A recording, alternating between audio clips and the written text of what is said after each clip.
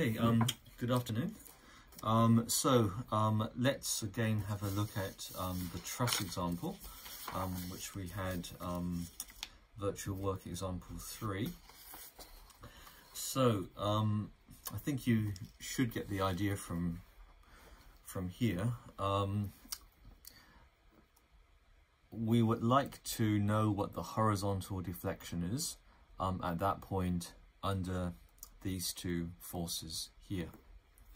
So the first step is to say I want the horizontal force at this point, and then you've got two options.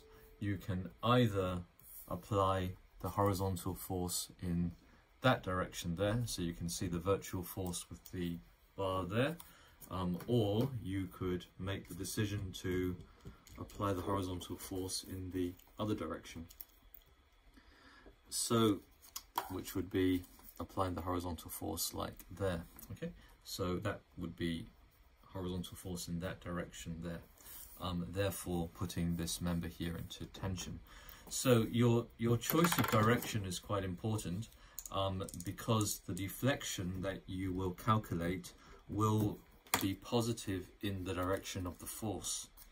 So if you apply a horizontal force in that direction going from left to right, at that point, because you want to know the horizontal deflection at the joint, if you apply it going from left to right, then if you get a positive answer at the end of the virtual work calculations, then that tells you that that point has moved in that direction, and if you get a negative answer, it tells you it's moved horizontally in that direction there. So by applying the horizontal force in that direction, if the answer turns out to be negative, then that means that that point is actually moved in that direction, because that is in the opposite direction to your force. So that's where this comes from in terms of the calculation. So let's see what would have happened if we had reversed the horizontal force. So if the horizontal force had been, the virtual force had been applied in that direction there. So that's the virtual force being applied by this guy. So if this guy applies a force in that direction there, then what happens here? Nothing, except that this becomes negative and that becomes negative. Okay, so that means that this member here then goes into compression, and this member here goes into compression. So we know from what we talked about before, when we talked about the signs of internal and external virtual work, which I talked about right at the start, was that if the force or the stress is in the same direction as the deflection, then it's positive. So if my rock moved from here to here, then it's positive, and if it moved from here to here, then also it's positive in terms of the work done. The virtual work done is positive. Whereas if the force is going in the opposite direction to the rock, then the work done is negative, and that later comes out in terms of if the virtual stress is in the opposite direction to the real strain, then we get a negative sign. So going back to the example here, if we had applied that in that direction there, then what changes here is that that becomes negative, and then that becomes negative, or we could say that becomes compression and that becomes compression, which I'll put in brackets there. And in terms of these forces from that load and that load, this one here is be tension, this would be here tension, this would be here tension. This one here would be compression, this one here compression, and that one here compression. Okay, so and of course we're ignoring that column because we're talking about the horizontal force in this case here. So this one here is the virtual stress. So of course the force divided by the area would give you the stress, which we're not doing here. And then this one would give you the strain, which would be the real force. And then if you divide that by the area and divide that by E, that will give you the real strain. And if the virtual is in the same direction, then it's positive, and if it's in the opposite direction, then it's negative. So here obviously something times 0 is 0, something times 0 is 0, something times 0 is 0, something times 0 is 0 here. So it doesn't really matter what's happening with these members 3, 1, 4 and 2, because it's all going to be multiplied by something that's 0. So what we end up with is compression multiplied by compression, and so a compressive stress multiplied by a compressive strain, and that would of course turn out to be positive, which is this guy here. So we've got the force, well, we've got the stress, the two stresses, or the two ends, or the two forces are acting in the same direction. So this guy here would then become positive. This guy here would become positive because compression multiplied by compression would give positive, would give a positive answer. So then the sum of that would become positive there. So work through the same calculation as before. 1 over EA, that guy hasn't changed because all of these stresses, all of these real stresses or real forces, they've not changed, so that guy doesn't change. That guy would be the horizontal force applied in that direction there, and L, of course, is the length of each member. So if you sum that all up, you would get a positive value, okay, and then that value would then become positive, and we'll remove that, so positive 0.018, and then you'll say to yourself, has this point moved left or has this point moved right? And you will get the answer to that question by remembering which direction you applied the virtual force. So here we've applied the virtual force in the right to left direction, and so it's positive in the right to left direction. Okay. So when we talk about sign conventions, or you're talking about the movement of your point, whether that be in the beam or whether it would be in a truss, this tells you how it's worked out. And I'll just say, you know, if you mentally just keep track of these things, then particularly when we get onto the beams, then just keep a track mentally into which direction you're expecting to move, and then you won't get confused by the answer that comes out, and you're not reliant on the sign convention to tell you whether it's moved left to right. You would know before you started the question that that point is moving in the left direction, so to the left. Maybe I should cross that out and say to the left. Okay. All right. So that's for you to play with in case you get confused by the convention.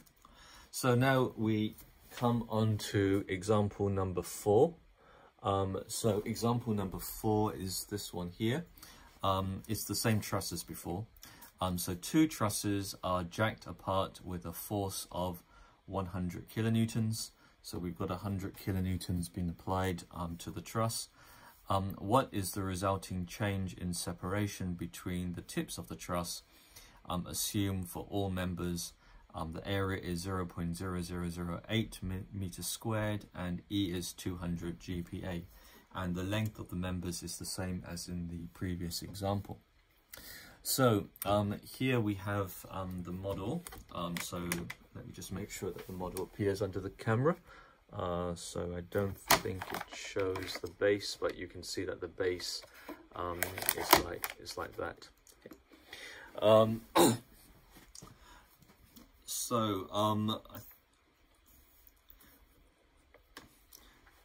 First things first is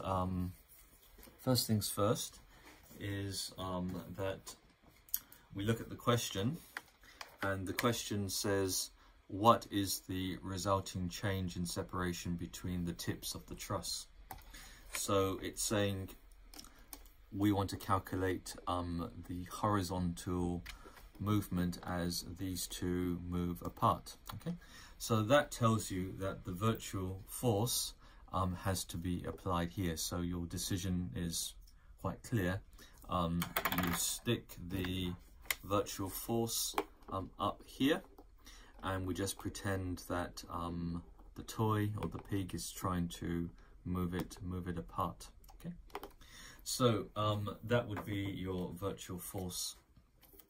So we've got the virtual force, which remember, that can be anything. That can be 1.11. It can be any number that you want, and because whatever number you put in will cancel out at the end.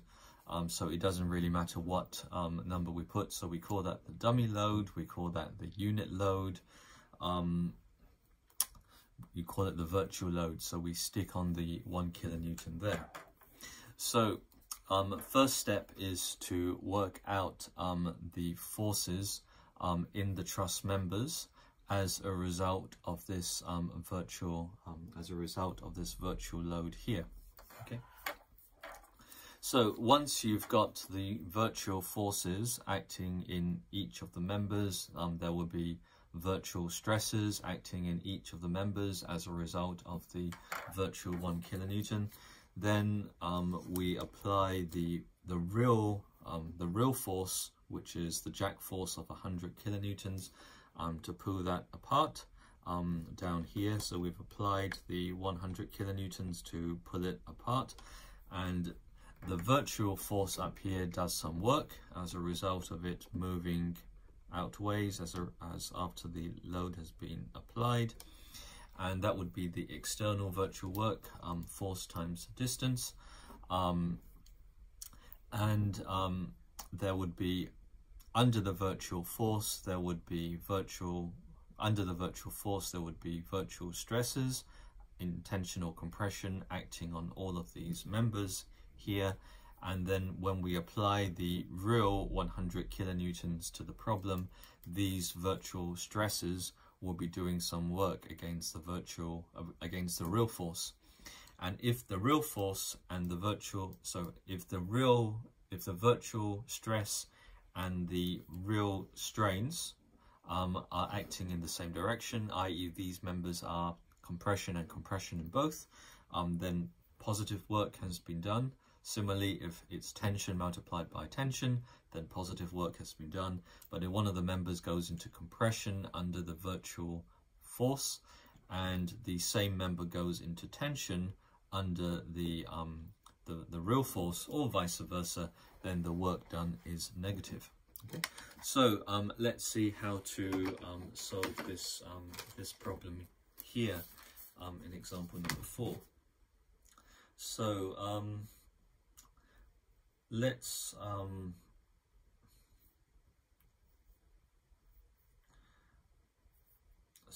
go back to the Dropbox.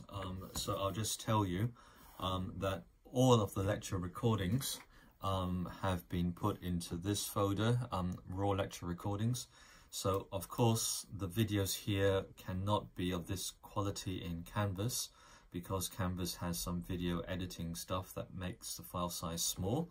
For those of you who are able to, you can watch the full quality video laid out here. So going back to the start, right to the compression members. So everything has been put here in terms of the raw lecture recordings.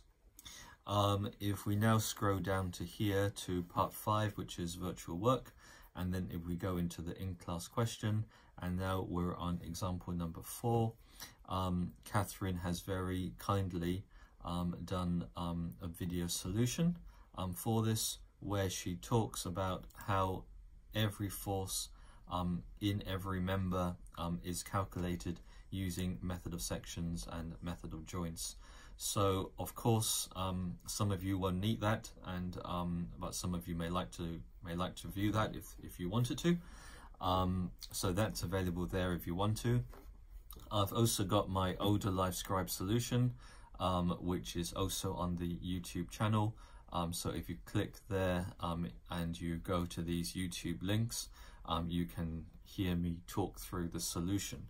But what I'll be showing here is the type solutions by John Butterworth, and for a lot of you that might be what you're looking for. Okay, so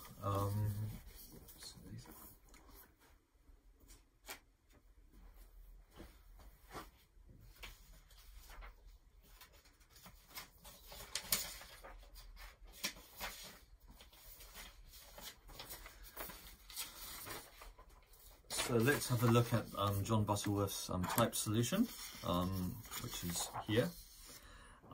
So he says the two trusses are jacked apart by a force of 100 kilonewtons as applied. What is the resulting change in separation between the tips of the truss? Member properties and dimensions are in the same as in the previous example 3. So the actual jacking force is 100. And the unit load between the truss tips can be applied up here. So here is the virtual force, and then here is the real force. Now you would know maybe from cantilevers or bending moment diagrams. So if you're applying a force downwards here, then of course these forces flow back to the foundations, which would be here and here. So that effectively means that if you're applying a horizontal force there, all of those members here will not be carrying any force. So if you apply a horizontal force here, all of the other members will not be carrying any other forces. So we can see that when we set up this table of the real and the virtual, so that would be the real and that would be the virtual, we can see that the forces in all of the members, so we can see that he's labeled all of the 12 members out here, starting from, sorry about this, I can't really see, so 1, 2, 3, 4, 5, 6, 7, 8, 9, 10, 11 and 12. So he's shown all of the 12 members down here, and the only members that would be carrying a force would be members 3, 5, 11 and 9. So we can see these here, members 3, member 5, member 9, member 9 and member 11. So in the real system, all of these are carrying 0.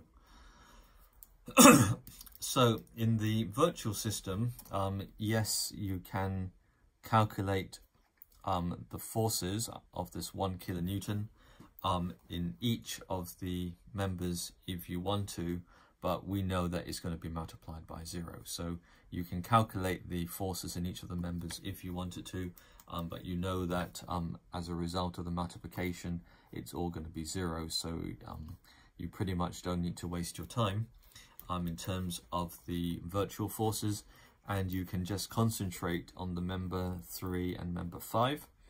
And of course, due to symmetry, member 9 is the same as member 3, and member 6 is the same as member 5 is the same as member 11.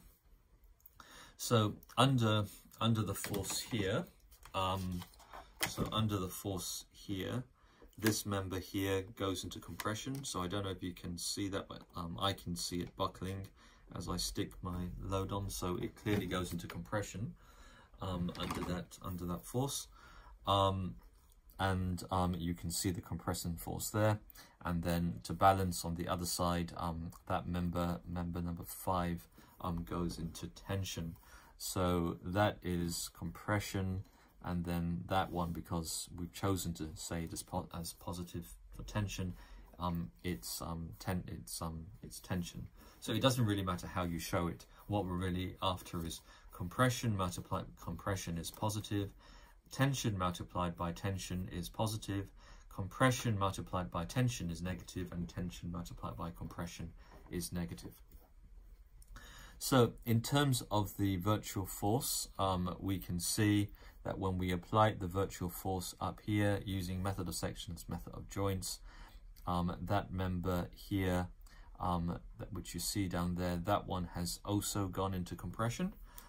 So you can see that one has also gone into compression, and then you can see that this member number 5 has gone into tension as that point moves to that side. So of course that member would be going into tension. Okay, so compression multiplied by compression, or the virtual or the compression in the virtual case, which leads to the virtual stresses, does work against the real strains, and then you multiply those together, and both are compression, so you get a positive number. Both are tension in this case here, and you get a positive number. And then what you can do here and here is just repeat the same thing. So you get double the number, which is 7040. Remember, of course, you're multiplying the force by the length, and we'll need to divide that by EA later on. So external virtual work must be equal to the internal virtual work, and the external virtual work is going to be your virtual force multiplied by the separation. So we're asking how far apart these points at the end move.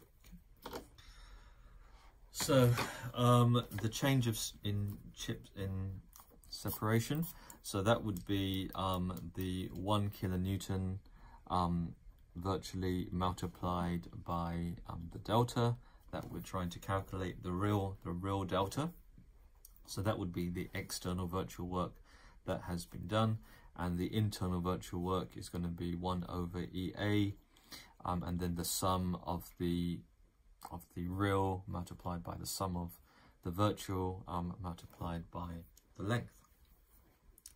So that calculation is all done down here, and then you get 0.044 meters further apart, because of course we are trying to because the virtual force that has been applied is in that direction there, pulling each bit apart. Okay. So, and if it was in the opposite direction, then you would end up with a negative number. So you could say to yourself, by symmetry, obviously by symmetry, there is no need, you could just have considered half of the system there. So if you were considering half of the system, so there you've got a center line, and then up here you've got your forces, your trusses down here, going down into the foundation down here.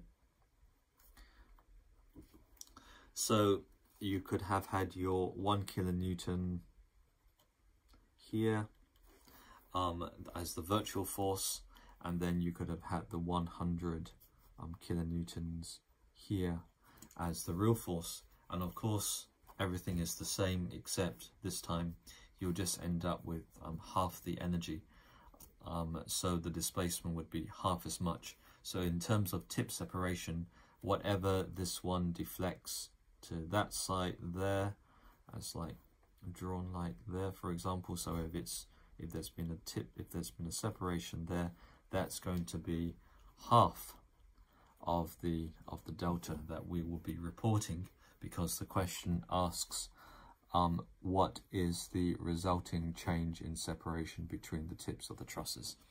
So you could have done it this way, just consider half of it, and then remember, if you consider half, when you want to work out the delta, which would be the real separation, it's going to, what you've done here would just be half. So, and then down here, he says, note that where a member has a zero force in one loading case, there is no need to work out the force in it for the second loading case, since their product is obviously zero. So this question here is actually quite fast to do, and in the exam, it might just take you less than 5 minutes, if even a shorter time, to finish that one off. So that deals with example number 4 in this case here. So let's move on to example number 5. It says find the mid-span deflection. So here of a simply supported beam.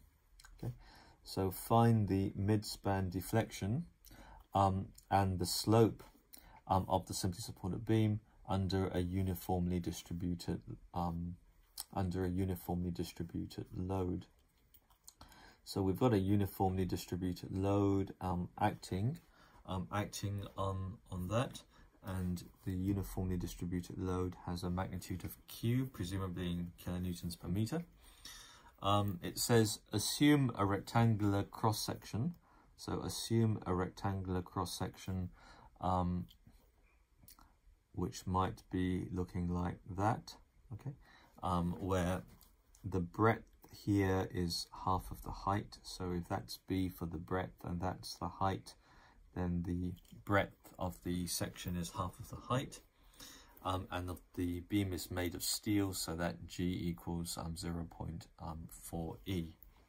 So we've got the Young's modulus of steel, which is 200 times 10 to the 3 newtons per millimeter squared. So you might like to commit that to memory. It's somewhere about 200, varies between 190 and maybe up to 210, somewhere between those two numbers, but that's the ballpark. And then G is the shear modulus, and it's saying that G is the shear modulus for the steel is E multiplied by 0.4. Okay, so that would be the shear modulus. And it says compare the influence of bending moment and shear force on the deflection. So what we do here first is that we would draw the bending moment diagram. So I'll draw the bending moment diagram of that one there, which would be turning out to be that. And we could do all our calculations on the bending moment diagram. So we could do the entire calculation on the bending moment diagram. So if we did that, then this one here is the real, and then this one here is the virtual. So the virtual is asking for the mid-span deflection. So I would show the virtual as being something like that. Okay. And then for the virtual, I'll have my virtual force of 1 kilonewton there. And then down here, I would have the UDL in terms of Q. And then I would be working out what my deflection is of this system here. So we're going to say that's going to be delta. Okay. So delta times the virtual 1 kilonewton is of course going to be equal to the integral over the length of that bending moment diagram multiplied by that bending moment diagram. Okay. And of course the whole thing is going to be divided by E multiplied by I. And I can work out I can work out that delta. So here, now we come to a bit of a dilemma. Okay, so I would assume that you guys can do that, and I don't particularly want to do it here. So again, if you go on to here, which would be number 5, Catherine has kindly done another video solution of this where she would presumably go through the same calculation.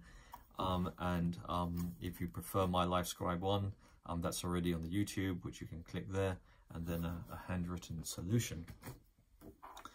So I don't want to get in the detail of the maths for now, but let's because I want to emphasize another point, and the other point is that when we looked at these equations here, we talked about the internal virtual work due to bending. We had an internal virtual work due to the axial forces. So in this case here, for this problem, it's a beam and there's no axial force, so of course that's 0. But what we've done is that we've forgotten the shear component. Okay. So normally engineers are quite happy to ignore shear deformation. So there's actually, but I'll show here how we can calculate the shear deformation, or the deformation due to shear. So let's put that to one side here. So 1 times delta has another component, and that component would be the integral from 0 to L divided by 1 over GA, okay? And then this time it would be the shear force diagram. So for the real, the shear force diagram is going to look something like that, going all the way down there. And then for the virtual, the shear force diagram is going to look something like that. So we've got another bit that can be calculated. So that multiplied by that, and then again dx. So this bit here is what's known as the deflection due to bending, and then this bit here is the deflection due to shear. So there are actually two components of the deflection. There's the bending component, and then there's a shear component. And normally for long span beams, so for long span beams of slender sections, normally we just ignore the shear component. So normally this shear component, or the deflection due to shear, is ignored. So when you type into Google deflection of a simply supported beam under a central deflection of a simply supported beam with a UDL load on at the center, and it will give you an equation. It would give you the algebraic solution of this portion here, all right? And it wouldn't give you the equation for this portion here. And that's normally because in most circumstances, the deflection due to shear is much smaller than the deflection due to bending, and so it can be ignored.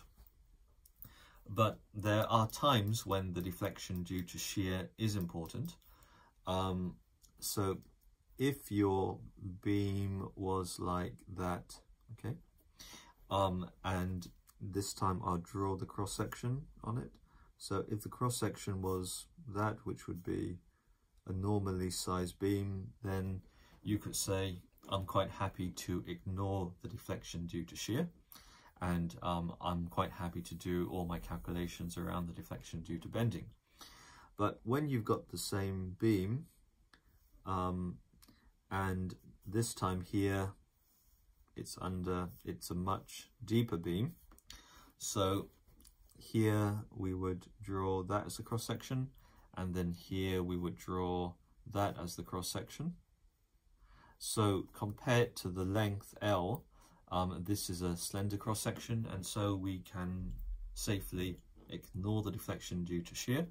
But when our section size becomes very big, so like a deep girder used in bridges, something that's very deep where there be shear on it, a lot of shear on it, because the section is so small, the deflection due to shear is important and cannot be ignored.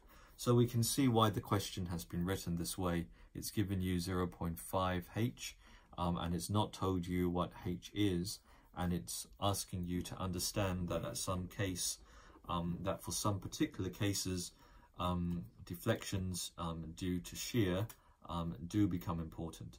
So for here we could say 99% of the deflection is a deflection due to bending, and we can calculate the deflection due to shear if we want to, but we're quite happy to ignore it.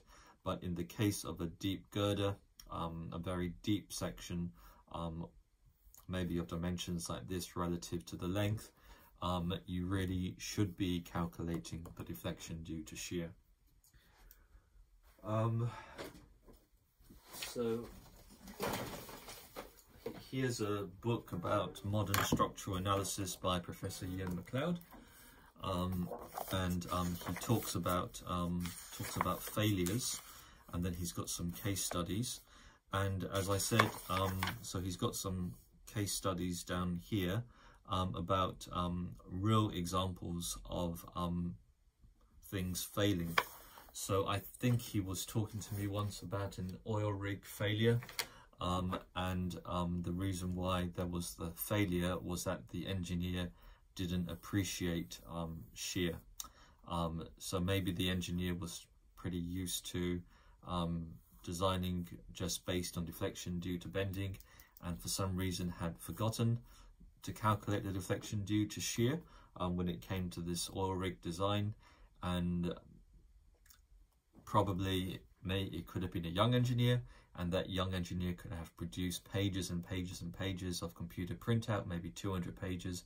And of course it's not the young engineer's fault, it's the senior engineer's fault, who checked and who maybe got lost in the calculations and overlooked that the calculations presented had ignored the deflection due to shear. So there are many failures that do happen, and normally they can be explained by the concepts that we are learning in this course. So another example, I remember there was a footbridge in Paris that failed, and it failed due to twisting, and so it turned out that the engineer had ignored the torsion, the fact that I'll sketch it out here. It was a footbridge, something like that. So quite a nice design in Paris, and the engineer had ignored the torsional buckling that can occur. And there was another example, I think it was a pyramid shape, if I remember correctly. And again, the engineer in the design calculations had ignored that there was a torsional mode of buckling of this system here. So he was probably considering all the buckling that we've talked about, but he had forgotten that the whole thing was susceptible to twisting, or torsion due to, or a buckling failure due to twist from the pyramid. So these things don't happen very often, but when they do, they tend to hit the headlines. And when the engineers sit back and have a think, they often realize actually the explanation for the failure can be traced back to a misunderstanding in what they would have learnt in their second year mechanics. Okay. So in most cases here, you can ignore deflection due to bending, as I've said, but bear in mind there would be cases where the deflection due to shear should be included. And of course, if you want to be very careful as a young engineer, you might as well just calculate the deflection due to shear. And we've shown how to do that, just integrating these two shear force diagrams. Okay, and you can see the effect would be dependent on the relative dimensions compared to the length L. So I wanted to make that point without doing the calculation. So now we'll have a look at Catherine's calcs. So here, find the midspan deflection and slope of the support. So here we've got the internal virtual work, and we can see that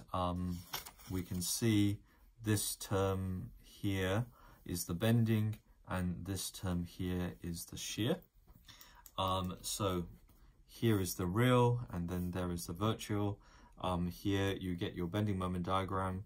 So I think what they're doing there is they're just basing it on half, and then they're going to multiply it later on by a factor of 2 to take into consideration the other half. So that would be down there, okay, on both sides. So for the bending moment, this is the bending moment and for the real, and this is the bending moment diagram of the virtual. And then these two are multiplied together, which you can see here. And we can see that this would have been using appendix 2, because that's a parabola and then that's a straight line. So this method here is using appendix 2 for the calculation, which would be this one here, this one here. So it would be using that method there. Calculate the integral is the area of this function here multiplied by that distance, which has been read off on that one there. Okay, so we then from here multiply by 2, we get an equation for the deflection. So you can see you can work out the deflection pretty fast. And you could of course have been using this one here instead. If you were using that, you might have decided to use that multiplied by that. Okay, so I know they're going in the wrong directions, but that's just something you've got to resolve for yourself, and then you should be fine. So both sagging multiplied by sagging is going to end up with something positive. Then you can see the same thing is done for the shear. So again, this side and that. So here again multiplied by 2 because of the two sides by symmetry, and then you get an answer here, 1 over GA QL squared over 8 in the calculation.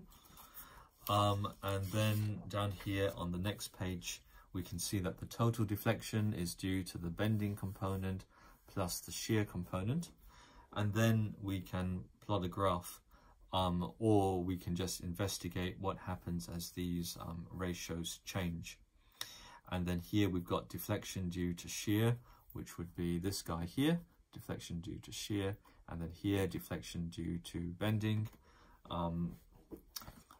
And we can see that as the sections become longer, or as the H over L values become smaller and smaller, the effect of the shear on the deflection is very small. But when you have something in the order of 1 over 2, when the height is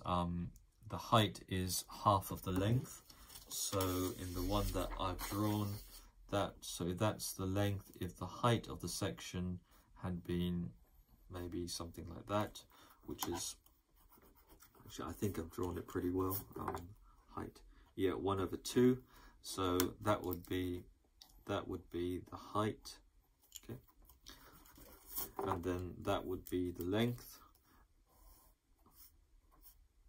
So when the height is half the length, then the deflection due to shear divided by the deflection due to bending works out to be 0.6, which is pretty high, which means that you cannot ignore the deflection due to shear.